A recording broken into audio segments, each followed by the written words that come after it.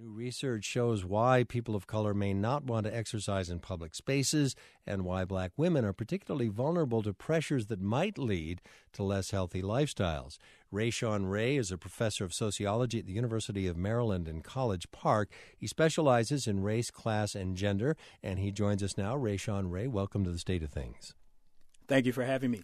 Toni Carey is the co-founder of a group called Black Girls Run, and she joins us now as well. Hello, Toni Carey. Hi. And still with us is Rendell Smith, who's co-founder of the Wilmington-based group Black Man Running. Rayshawn Ray, I want to talk with you about your research in a moment, but first give us a sense about the overall health of African Americans. We know there are some disparities. Tell us sort of how healthy communities are now around this United States. Sure. So, overall, I think when you look just at Americans in general, I think when we compare ourselves to other developing countries, we see that our health is not as good as others. When it comes to African Americans, it becomes even worse. We have higher rates of obesity, lower rates of physical activity, and that also comes with higher rates of chronic diseases, diabetes, high blood pressure, the likelihood of strokes.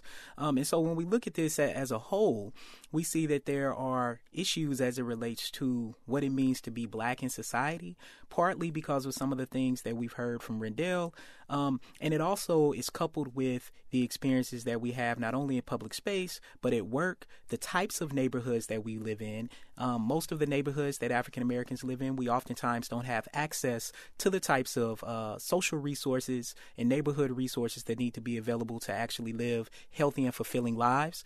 Part of that means we have fewer parks, we have fewer gyms, we have fewer healthy eating places. So you put all this together, and I think you said it earlier best, what we actually see is that exercising and being healthy in America is actually a privilege, and that's something that shouldn't be a privilege. Instead, it should be something that everyone should actually be able to take advantage of. And how do men and women differ, or do they, in African American communities when it comes to these health markers?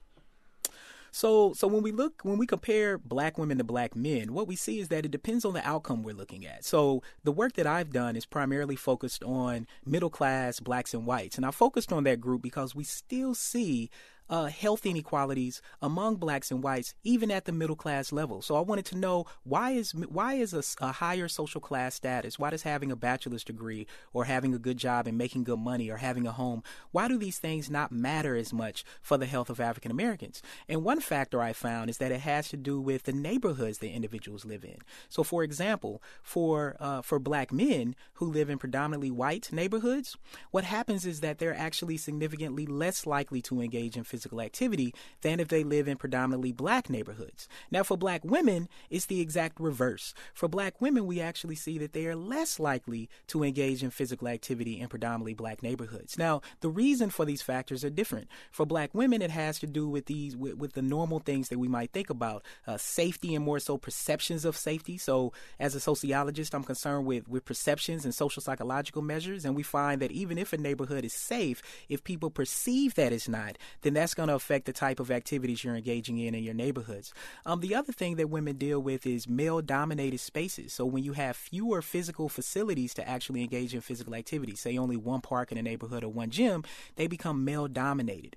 For black men, they actually face stereotypes and criminalization in predominantly white neighborhoods. And this criminalization means that, as Rendell was just describing, it's not only people running away, but it's people calling the police, it's people engaging in certain types of activities that actually deter people from engaging in physical activity. So for black men, they then go through a signaling process to try to signal that they belong. They engage in what we call impression management. They wear an alumnus T-shirt from their university. They always carry an ID. They run in places that are well lit. Things that you don't typically think about when you try to engage in exercise. And this leads to them being less likely to engage in physical activity.